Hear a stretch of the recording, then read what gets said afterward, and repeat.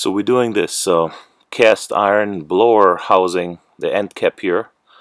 There's a piece that cracked out in like 3 or 4 pieces.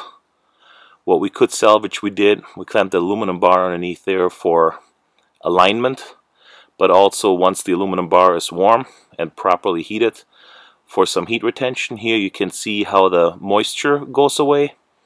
That means we got about 200 degrees there. We're at about 400 degrees where we start the joint, between 250 and 400. I mean, it's not an exact science. You see, we chose not to put that piece in. That has some cracks all the way through. And this one is just a tiny little piece, maybe like 1/4 inch thick, 1/2 inch wide, 3/4 inch tall. And then rather than putting those pieces back in, we're going to fill that in with wire. Here you see the wire we use as a rock mount Jupiter wire. Initially I was a little bit leery about it. It comes on a 5-pound spool at like $170 a pound. So that's like an $800 spool. But a buddy of mine said it's really worth it. It welds almost like regular MIG wire. And I mean, at the end of the deal, I was blown away how amazing this all worked. We're using the ProPulse 300 here with that said rock mount Jupiter wire.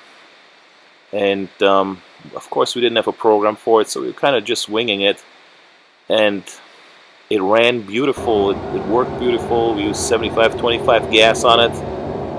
And yeah, just see how it all, electrode positive, see how it all shakes out, see it all worked.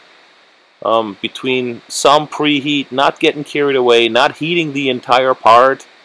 You know, normally if I would do a part like this, like the old school way, I would go ahead and preheat the whole part evenly, heat it intermittent between passes, then post-heat the entire part evenly to prevent any stress cracking, then wrap it in a ceramic blanket or bury it in sand.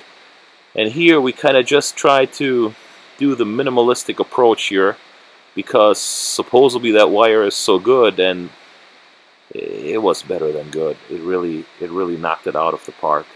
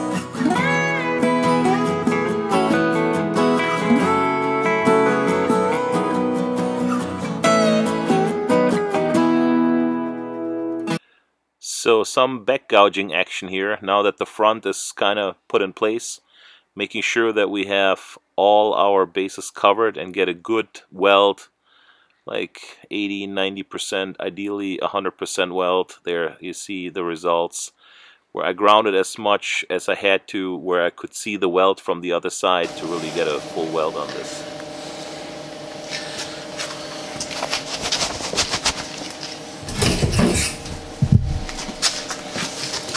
Dude, almost no inclusions.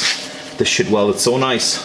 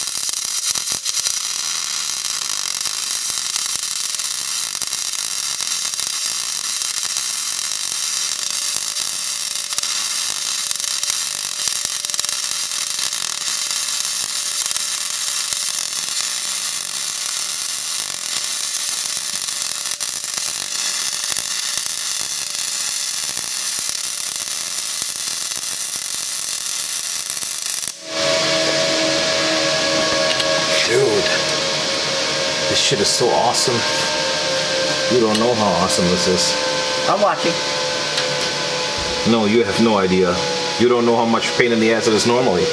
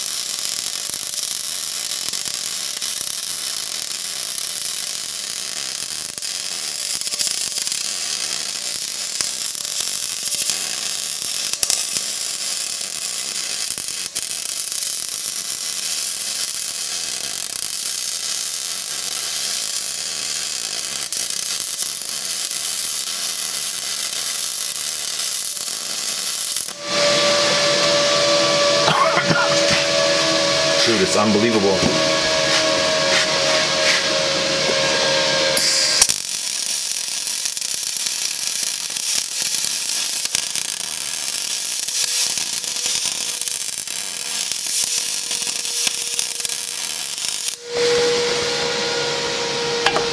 It's unbelievable. I'm standing here and I can't believe it. If they would have had this shit when I was a kid.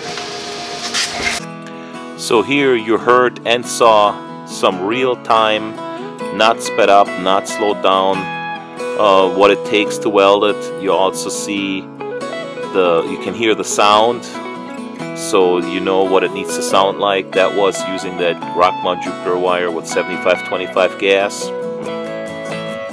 And then here we're clamping this way one more time, and that's where we're using this aluminum to also act as a separator, where this wire will not stick to aluminum. So at this point we can go ahead and fill that missing piece, these two little chunks we saw in the beginning, in, and go ahead and build this whole corner up so we can grind it in later on, re-drill the holes, recut the threads, and fix everything. So here we're gonna do some minimal, but really minimal post heat, just to get a little bit temperature in that corner and restore it. We're not even going to heat the whole piece. And then we're going to wrap it in a welding blanket, just so like I can say I tried. I'm not really sure that that's even really required, but that's what we chose to do. We didn't want to do the job twice. And then after that, the real work is going to start. So take a look at how beautiful this really looks. I mean, just amazing, and how it was flowing, like minimal to no peening, minimal preheat, minimal post, minimal everything, and it turned out so nice and so smooth. I mean, the way how it just ran, just like regular steel wire. It's unbelievable. So now the real grind is gonna start. You know, there's two kinds of people. There's welders and there's grinders, and sometimes, even if you're a welder, and even if your welds look nice, for prep work you still have to use a grinder. And for finishing stuff, if it has to be like a machined surface, unless, I'm not saying the grinder is going to produce a machined surface here, but unless you drop this off by your buddy with a machine shop and want to pay him a couple Mr. Franklin, and you just have to like blend it in close enough, then there is some blending and grinding to do. So I'm gonna have Tim grind and grind and grind some more, and then when he's done, then I get to do some finishing touches, and then after that, then we're gonna come back to restoring again, stuff that you could drop it off at the machine shop for, but the customer was in a rush, it needed to get done, so we did what we needed to do to get him back up and going. So checking the test fit on the tap there on that hole, and then just cleaning stuff up, cleaning the holes up that needed to be cleaned up, cleaning up spatter, cleaning up any contamination that was in there. That's the hole I really meant to clean up. The other one was a function of checking the fit, making sure I really had the right tap and everything. And then after those are done, then we need to open up the through holes that we partially filled with weld. Yeah, I'm checking for squareness here. And I gotta say, I got a couple shots here. Let me put those in of where you can see hardly any light under that ruler. It came out really nice.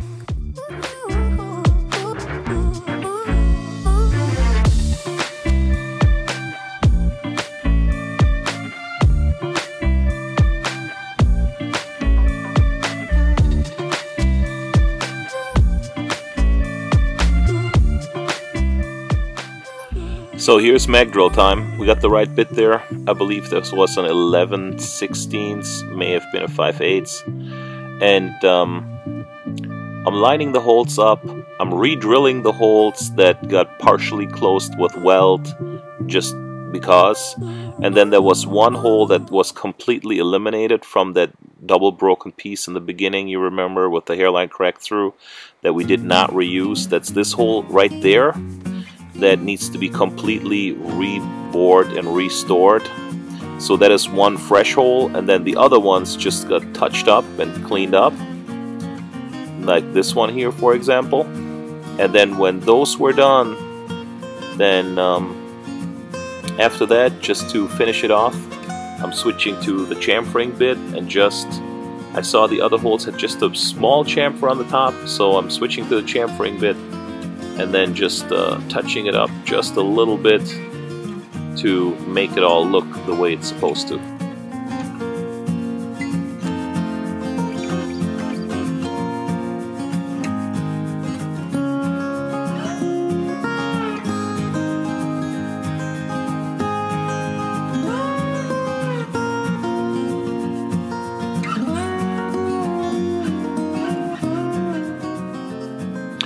So now it's time to flip it over and grind the back side.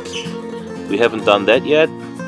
Make sure that everything is nice and flush there, so when the piece is bolted back onto the blower, that the bolts have a flush surface to sit on, not uneven with weld where we filled it in, so it all looks nice and clean. And then I have a few pictures here of the finished product.